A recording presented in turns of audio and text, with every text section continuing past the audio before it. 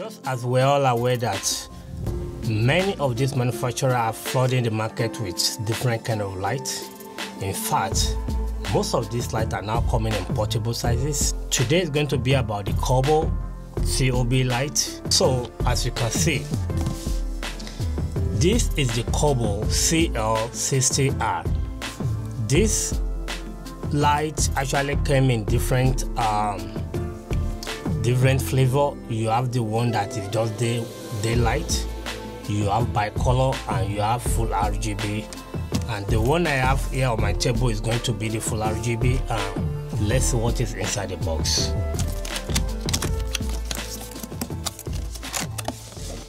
Alright guys, Digicom Escape here. You welcome back to the channel. If this is your first time and you find this review informative and you are yet to be a subscriber, please do subscribe to the channel. Welcome back again if you're subscribed already. And that takes me to like when you open the box, this is what you're going to see exactly. This is what you get out of the box, and when you open it up, you have it on this zip. When you open the zip, and I believe you have this, which is going to be the strap for the bag, which I don't need right now. And from there, I believe you have some documentation, which is going to show you probably this is going to be the documentation. You have this, you're going to have this, you will have this also, which is proprietary reflector, very small. And you have this adapter, which is going to be for the Bowen's mouth. That is the adapter for Bowen's mouth. You put it on the table, and you have the power right here. This is going to be the power adapter with USB-C, and this is going to be the power cable outlet that you plug to your power outlet. So you have this also is going to be the mount. It's proprietary, you want to be careful with that. And lastly, you have the light. So this is the light right here, the back, and this is our protective case for the light. Before we dive into this light, let's set it up and look at the specification. What you need to do first is to get your, this is going to be the mount, okay, and you'll probably want to mount this like so.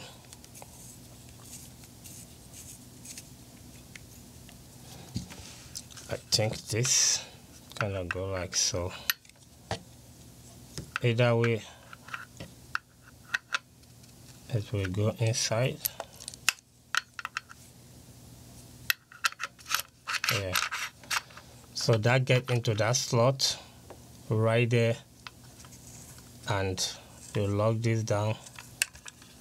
This will give some flexibility to just, reposition the angle. And right here is going to be your cable management. All you have to do is plug the light right here with USB-C, and you open this up. It's going to be what will help you hold your cable in place. So you have that to take the stress off the cable, all right? And the reflector will not actually go on the light itself because it's small. So for you to put the reflector, what you need to do is you look at these two pins right here. There is a pin, one here, one here. If you look at it, you have one pin. They go to the side of the light. They have this ding inside. You see that ding? There's another one in there. It's so that you can put, you see that ring, that you can put it in here like so. and it should key in when you push it inside. All right, yeah, you want to set it in such a way that it will lock in that hole. All right, yeah, and I'm very sure that it's now locking in. There is no need for you to kind of. All right, so that's that. Now you can put your.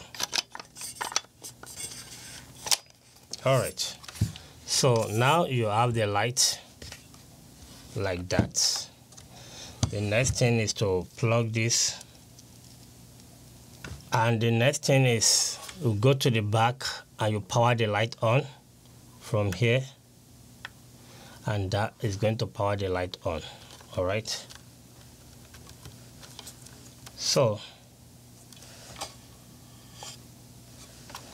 that's going to be the light, and that's how you set it up. I'm going to turn this off for a second and we go through the spec. First thing I want to say is that this light is modular in the sense that you can stack multiple of these lights together,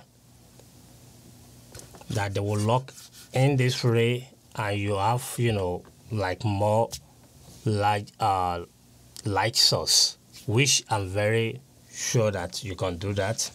So I would like us to go through the specification and see what is going on with this light. All right, the CRI on this light, according to the manufacturer, is 97 CRI, you know, 97 plus.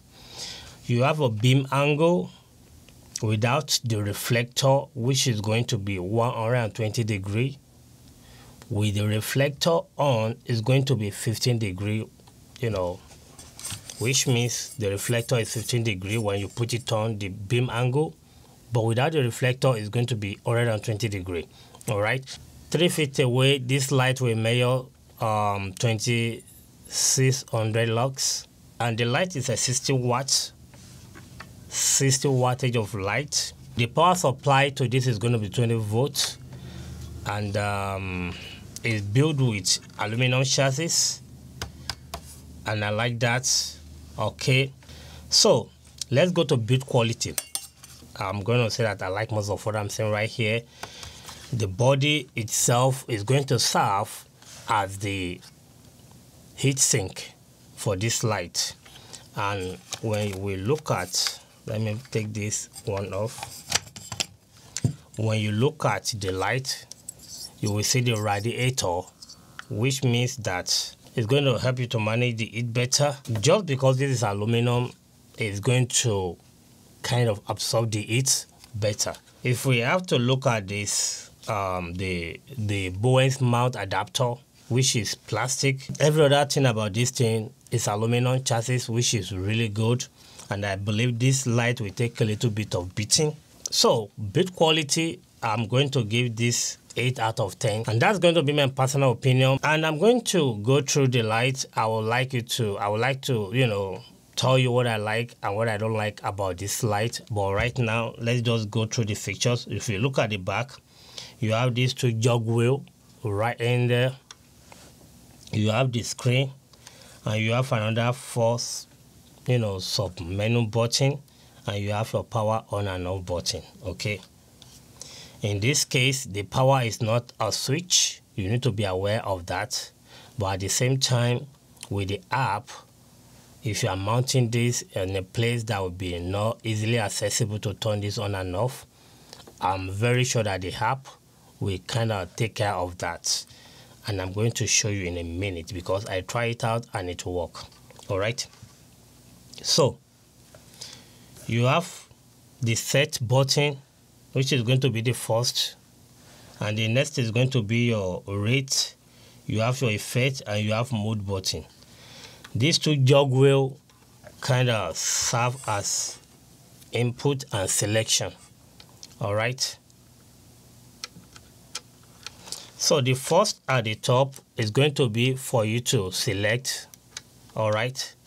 When you do that, it selects on the menu. When you do that, and the one at the bottom is going to actually initialize your selection. For example, if I go back to up, which is going to be 27K right now.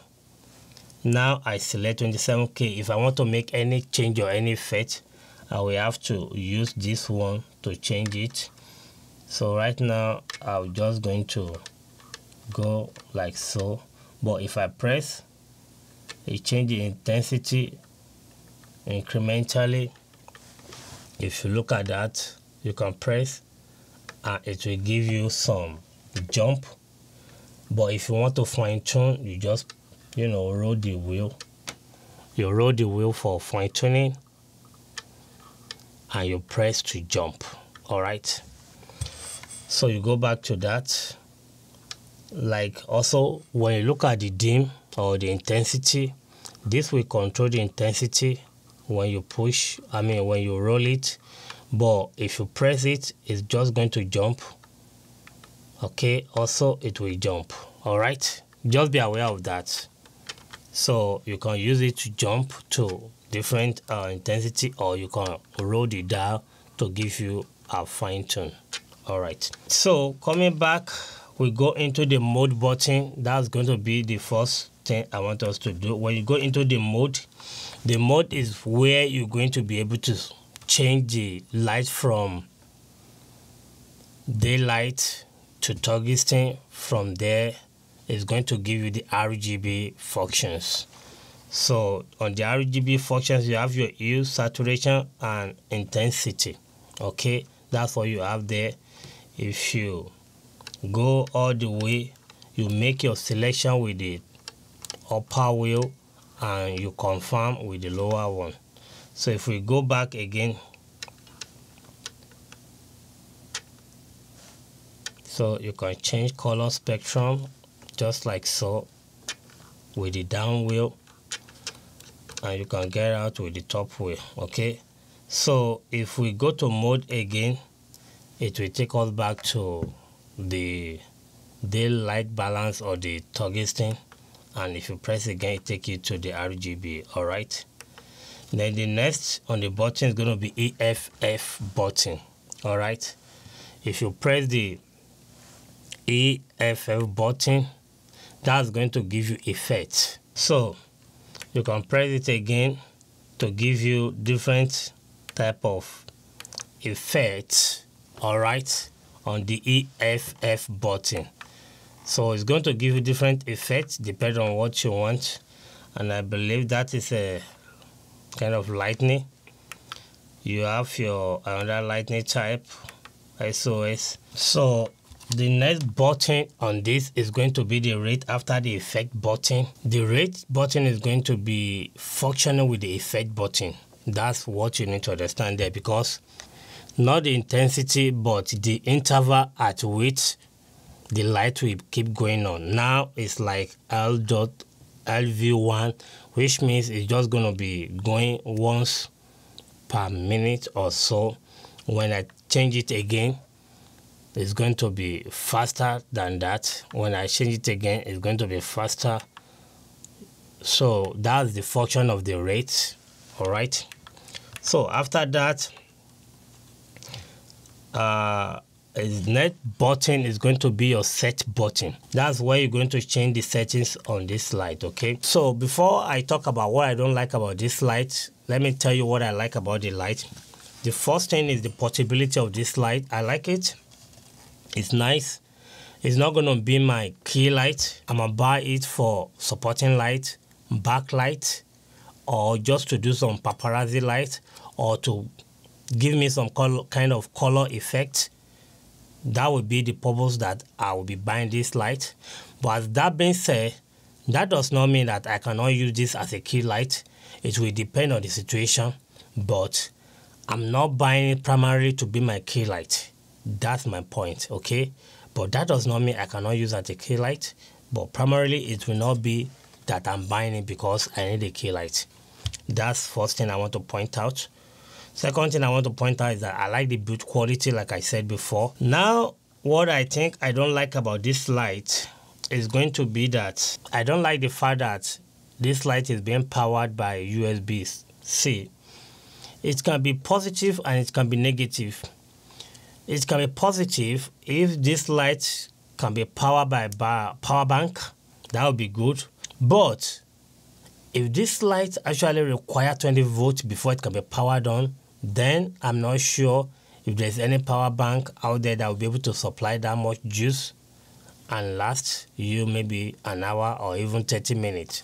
I don't know if we have such power bank out there. The next thing is going to be the power button. There's going to be a situation for some people that want to use this as some kind of even though you can, I don't think this can be used with DMS. It's not going to happen. But some people may want to use this to do some kind of background lighting or hair light from top, whatever which way you want to use it, that will be a little bit away from your reach. You may have problem going up for wherever you mount this light to turn it on and off, all right, because it's just a button. If you do that, put this away from reach, that could be a problem. But in case of the one with switch, all you have to do is just to turn the switch on, plug the cable, fix the light away from wherever you want to fix it. All you need is that the moment you plug the light, it will turn on because you already put the switch to on. And if you're going to switch it off, you just take it off the power outlet and it will switch off. But in the case of this, if you plug the power cable, it's not going to switch on. You still have to press the button because it's a button. It's not a switch. And that is where the apps come in, okay? The app on this Colbor is kind of solve that problem, which I believe I'm going to show you right now.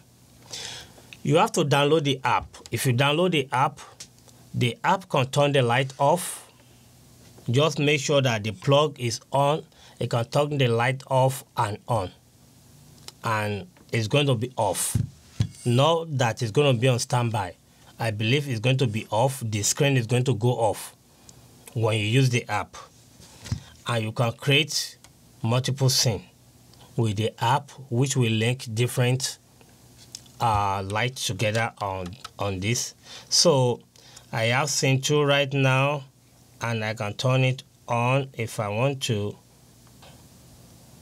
That's the one I'm using as my backlight. I can use this to turn it on and off. All right, so I'm going to add this one.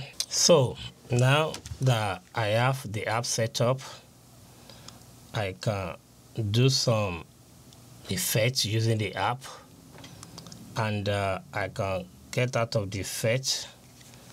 I can do color from this to this. I can change the intensity of the light.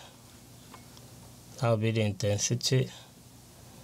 I can change the color from tungsten to daylight.